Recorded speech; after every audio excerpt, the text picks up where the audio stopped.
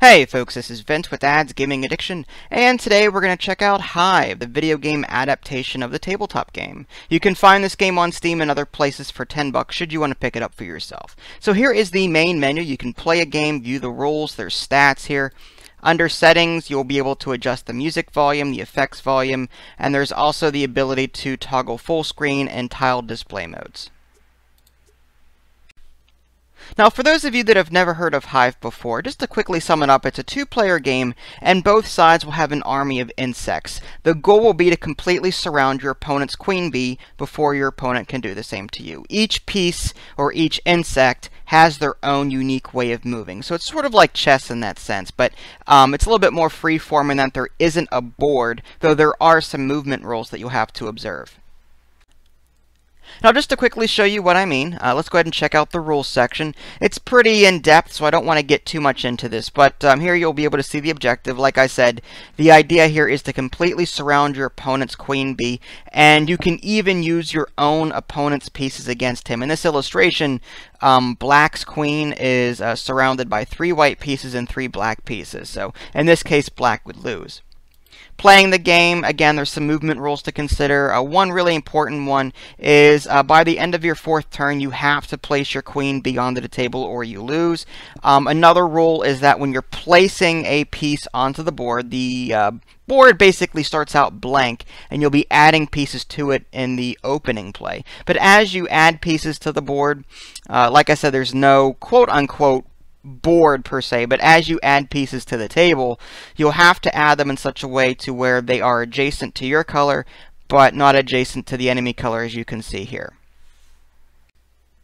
Moving along here, the game will show you how each piece moves and how everything is supposed to play out, like the queen, the beetle, the grasshopper, the spider, the soldier ant. Like I said, each piece has its own movement rules, so you want to come here and either refresh your memory or learn how to play the game, because if you don't know what each piece does, you're sort of going to be lost while you're playing the game. You've also got some expansion pieces here. You have to buy these separately as sort of a DLC.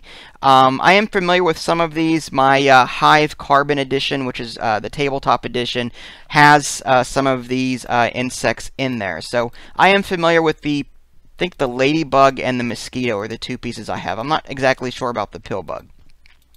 You've also got some other rules down here, like the end of the game, freedom to move, tournament rules, that kind of thing. So, like I said, if you're not familiar with Hive, definitely check this out first, because otherwise you're going to be lost while you're trying to play. Okay, so I think what we'll do is click on the play button here. And as you can see, there's a few different modes available. There's versus computer, 2-player, pass and play, and online. The pass and play and the 2-player are similar in that it's all local multiplayer. The pass and play only requires 1 controller. You could use the keyboard or like an Xbox 360 controller. If you do choose the 2-player option, 1 player will use the keyboard and the other one will use the Xbox 360 controller. I think what we'll do though is just do the versus computer. And whenever you do that, you'll be able to choose between different settings. There's color, random, first move, random, difficulty, and you'll be able to choose between different settings here. Like there's queen, hive mind, brood, yeah, so drone. I think the easiest one is brood, so I guess we'll do that one. Game modifiers, none. You could, if you want to, enable like tournament rules. There's also the different expansions I was talking about earlier, though you'll have to pay money in order to enable those. So I think what we'll do is we'll leave the game modifier free and just leave it as is and hope for the best.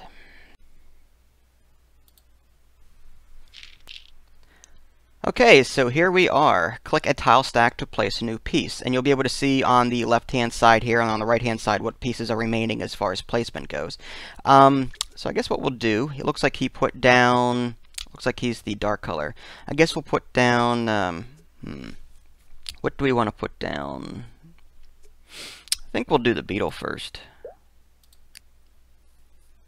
Now for the very first move, you can place a piece onto the board that is touching your opponent. But after that, you have to put down a piece that is only touching your color while not touching his color. Okay, so it looks like he put a beetle down there. I'm going to go ahead and put, I think I'll put a grasshopper down here. And I'll try to do my best to explain what all of these different pieces do once I start moving them around. Alright, Another important movement rule is that you have to move your pieces or place pieces in such a way to where there's always one central hive. You cannot make a move to where pieces would branch off and form their own. So all of the pieces have to be connected in some way. Alright, I think we'll put down one of these guys here. Actually, I prefer to do that last because these guys are very mobile. I think we'll do another beetle. Now the fourth piece has to be the bee, so I'm going to go ahead and do that. Put that back here. Alright, now, one of the nice things about the grasshopper is that he basically jumps over pieces. So I'm going to go ahead and click on my grasshopper and bring him back here, just to sort of trap his queen bee from moving anywhere else. Because if he were to move this queen bee, my grasshopper would then be separated from the hive, and that's obviously a no-no. So let's go ahead and put... I'd like to do the same thing with this, but... well, actually... now the spider moves 3 spaces, so... if I put him back here... there we go. And then if I bring him around like so... bring him on this side. Let's do that. Alright, looks like he's bringing his spider up, trying to get around my queen. I think I'll put another spider down here. And he's moving back there. And that's basically preventing my queen from moving anywhere, because again, if I move my queen or slide it over, this spider will be by itself, and that's against the rules. So let's go ahead and move this down here. Now, it's very possible for pieces to become trapped like this. Whenever this happens, like you've got a spider here and a grasshopper here, the queen bee cannot move in between these two pieces, because that would then in turn move these pieces here. The only piece that can really jump over other pieces is the beetle. And maybe I should have saved one of my beetles, but because if I can't move the beetle here, because that would separate these 3 pieces in the upper right from the hive. Moving this beetle, yeah, again, would separate everything. So I think what I'll do is I'll put, I think I'll put a grasshopper here, and then I could jump the grasshopper over on another turn up like this. Okay. Now these, these ants are very powerful. They can basically move as many spaces as they want to along the outside of the hive. So definitely a powerful piece. Alright, what else do I want to do here? I think what we'll do is we'll put... guess I'll put this down here, and then I'll move it on a future turn. I'm going to move it along the outside. I guess we'll put it here.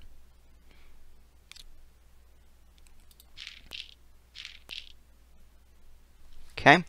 And all I need to do is get another piece here and I'll be good to go. Now the problem here is that trying to get a piece into this spot may be tough. I may end up having to... I can't put a grasshopper here and then jump here because there is a black piece sitting here. So I guess what I could do is put a grasshopper down here and then jump over like so. I really would have liked to have shown you what the beetles do, but unfortunately both of my beetles are trapped where they are. I guess what I could do is put like another piece down and then free them up. Like if I put this down... actually, I don't know if I can put them down anywhere now that my queen is back here trapped like this. If I put an ant here, then everything still becomes trapped. Let's try this. You know what, let's just go ahead and put the grasshopper here. And yeah, maybe I'll show you the beetle on another game. If we jump over here, there we go. Alright, so you can view stats after you're done here. I haven't played this game very much. I prefer the tabletop version just because I have it, and it's fun feeling the actual pieces. But the nice thing about computerized versions of board games is that there's no cleanup involved. You can just exit the game and be done with it. And it doesn't take up as much space in your cabinet. Alright, so let's go ahead and just play again one more time. And it looks like he's putting a spider down. I'll go ahead and put something different down. Why don't we do a spider? Mimic that. Alright, and I'll go ahead and put, let's put an ant over here. And I'll go ahead and put a grasshopper here. Alright, so there is his bee. I have to put mine down. I think what I'll do is I'll put my bee here. Alright, he's already trying to surround me here. Now, in theory, I could bring my ant down here and trap his bee from moving. Or I can try and put something else down. Let's go ahead and put down a beetle. Yeah, so as you can see here, he's now moving his beetle. I'm going to go ahead and put mine over top like that. Yeah, now, whenever a beetle is on top of another piece, they are trapped. Just like he trapped my beetle and my spider underneath there. Alright, so I think what I'll do is I'm going to go ahead and put down a... If I put a grasshopper down here, I guess I could jump all the way over here. Let's go ahead and do that.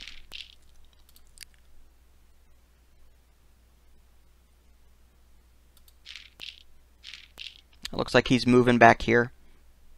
What else can I do? I could, in theory, move this grasshopper, like so I could jump him down here.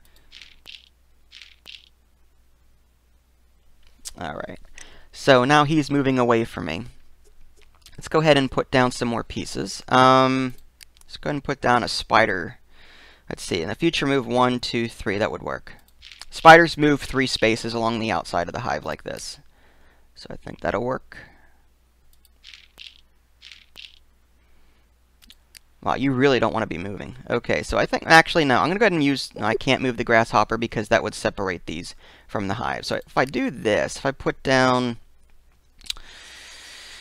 actually, no, let's go ahead and put the spider on the other side. Now, in theory, they won't be able to move. At least this bee won't be able to, because if the bee moves from here, the spider gets separated. Now, I am a little bit in trouble here because most of my queen is surrounded here. So I need to really think about... Alright, let's go ahead and move this ant up, just to free up some space. We'll move him, I think we'll move him down here.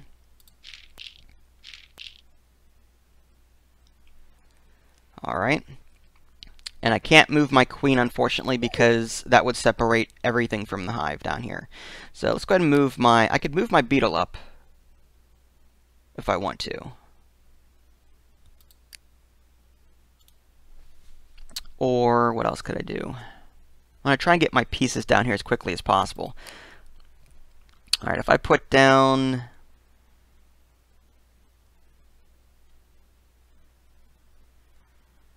If I put this down here and I could move my ant up, surround them a bit more. So now it's going to be a race to see who can surround each other more quickly. Let's go ahead and put another ant on this side.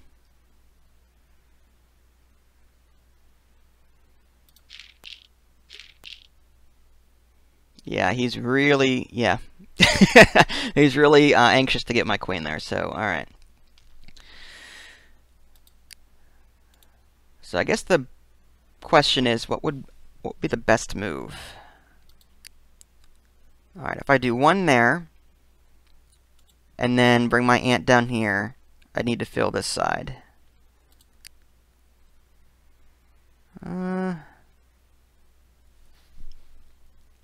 Okay, let's go ahead and put the grasshopper here.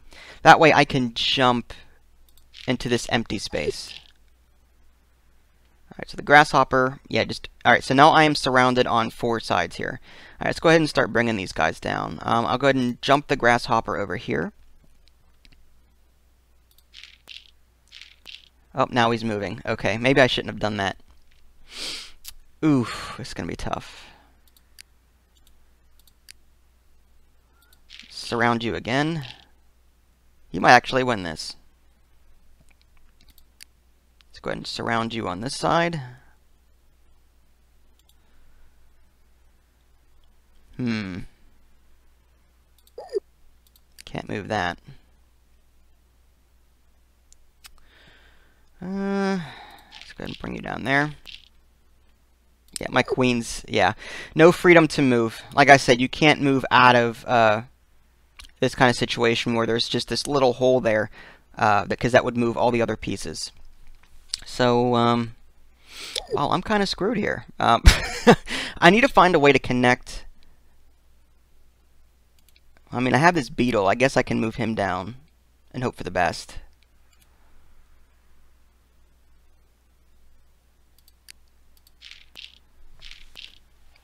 Alright, he's brought a beetle over here.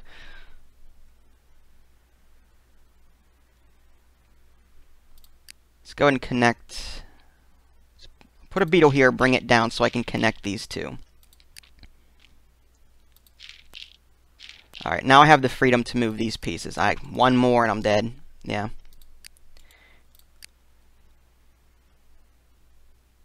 Let's move the ant on the other side. Nope. Oh, okay. It's going to be close. How am I going to do this? Alright, so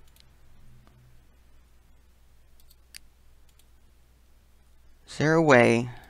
Can't move that one. I need to find a way to jump a grasshopper into this spot.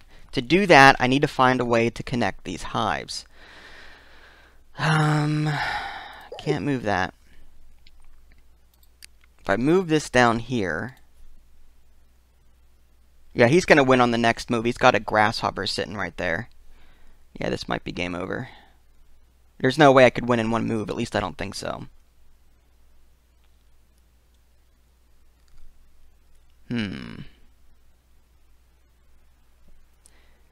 Unless there's a way to get my queen out of there. I mean, maybe if I had the beetle, I could have put him on top of this grasshopper. But too little, too late. Alright, so I guess we'll move the beetle down, let him kill me, and that'll be it. Yep, good game. Alright, I want revenge. One more game. Alright, so I guess what we'll do is we'll put the spider down. Alright, he's got an ant. I'll put the beetle close by. Spider. I'll go ahead and put...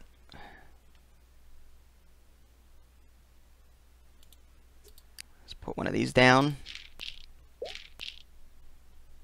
Alright, queen. We'll go ahead and put you down back here.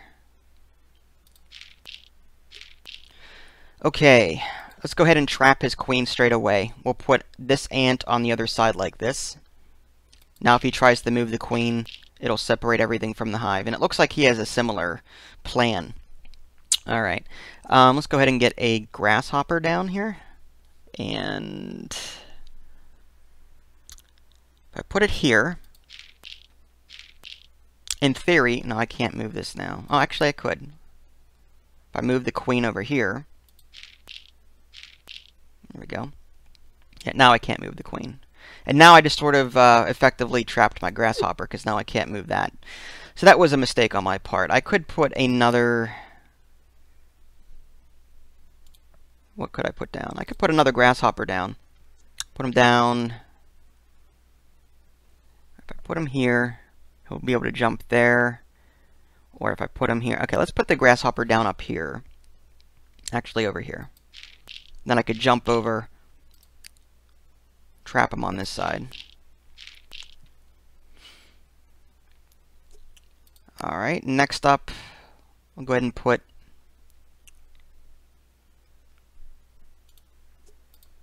So put down another ant. Love these things.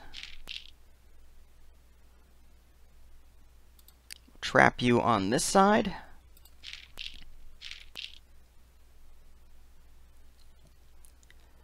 And beetle, beetle, beetle. Guess I'll put you there.